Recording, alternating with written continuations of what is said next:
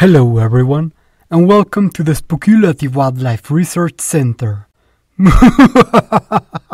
Yes, it's that time of the year again, and at the beginning of our Halloween season, we're taking a look at the imps from the animated series Helluva Boss.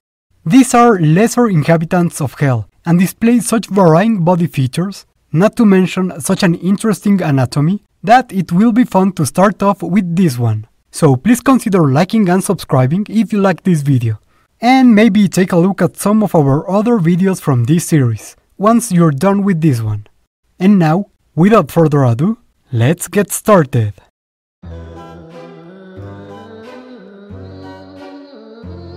And here we are, once again researching some of the spookier animals out there in the world. I mean, we usually do that anyway, but now we are bringing attention to it. And few animals fit the bill for this as perfectly as Parvodiabolus clavatosaurus, one of the many unrelated animals that have been called by the colloquial name of imps. At a first glance, the appearance of these animals can be quite disquieting, seemingly presenting a mix of both reptilian and mammalian traits. This is a result of them being descended from basal mammals. They avoided competition with other predators by adapting to living in caves and only coming out at night to feed on smaller prey, a lifestyle reflected by the presence of a tapetum lucidum, a membrane that helps them see in low light conditions, similar to what is observed in other cave-dwelling nocturnal hunters, such as the lucifer. In modern times, these animals inhabit arid, rocky regions of the New World, and have evolved into very adept rock climbers.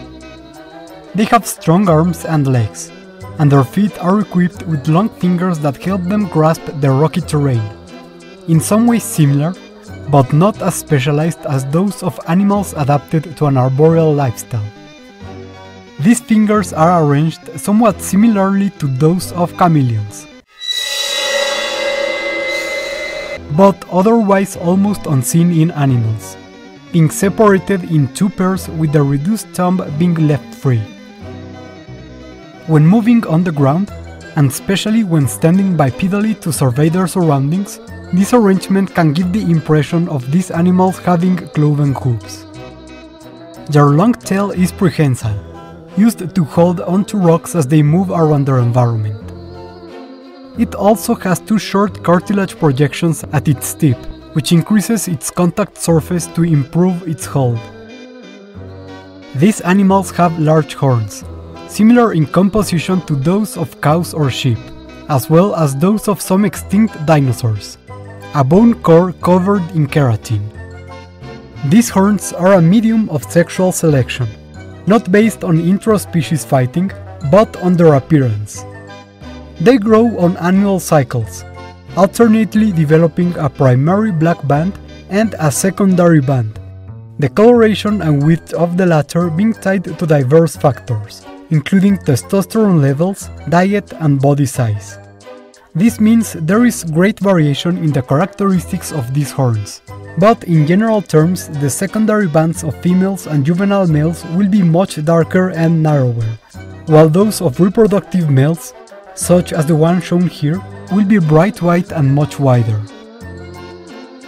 Males with wider and brighter bands tend to be the most desirable, correlating with good genes that would give their descendants an advantage in keeping a territory, gathering food, and general fitness.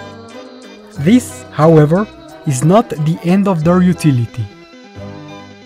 Once they have mated, imps will stay together and form large family groups, composed of an older mating pair and their descendants, as well as the mates of their descendants in many cases.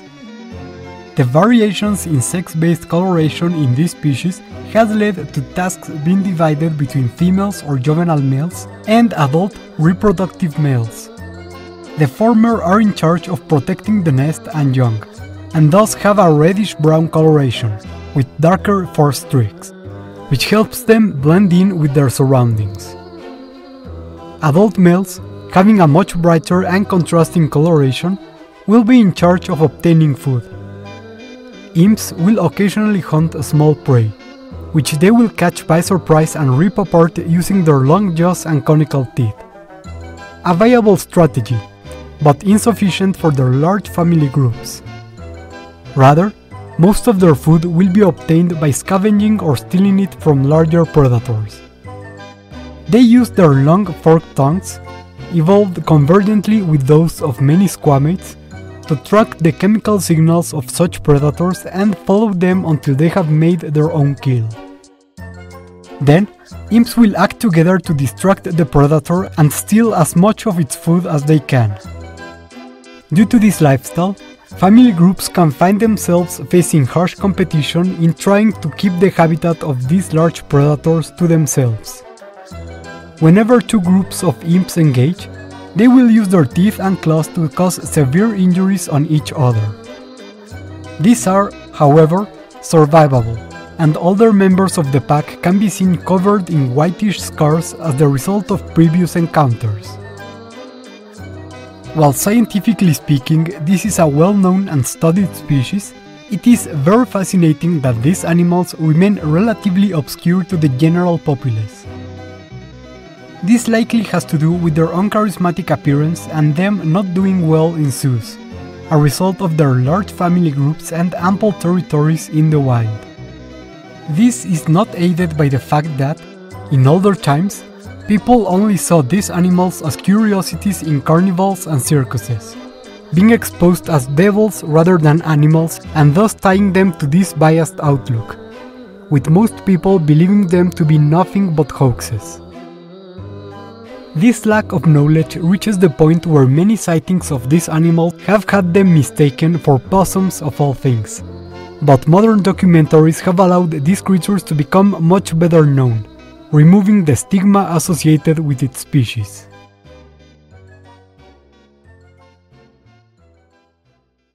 And that's it for a speculative biology look into the imps from Helluva Boss. This was a very fun episode to work on, given the need to completely de-anthropomorphize the original design of imps. In the show, they look like the usual, generic red devil archetype, almost completely humanoid except for a tail, horns, and a few other features. And I've already mentioned that I don't like translating humanoids into primates. Instead, I felt it was better trying to adapt this mix of mammalian and reptilian traits by itself into a non-humanoid animal. And what better option than basal mammals? And while that was easy enough, figuring out their just wild intraspecies variations was another thing entirely, since these characteristics were not exclusively tied to sexual dimorphism, but varied a ton between individuals, making it a very fun challenge. I'm going to keep talking now, but over some really cool artwork sent by our community. Bye, Imp! All in all, this was a very fun start to our Halloween season, which will feature a lot of episodes that, by the way, were voted on by our patrons and channel members, as well as some really wild stuff I can't wait to share with you.